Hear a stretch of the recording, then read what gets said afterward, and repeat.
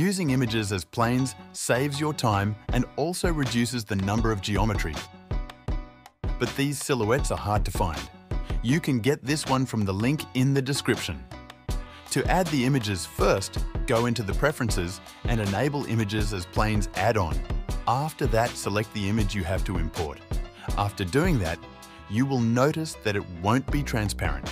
To make it transparent, you have to add a mix shader node and connect the principal shader and the transparent shader just like this.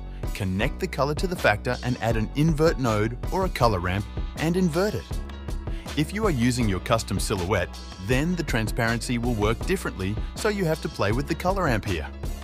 Because you guys love my asset packs, so I am going to release a silhouette asset pack for Blender very soon, so you should subscribe to not miss it.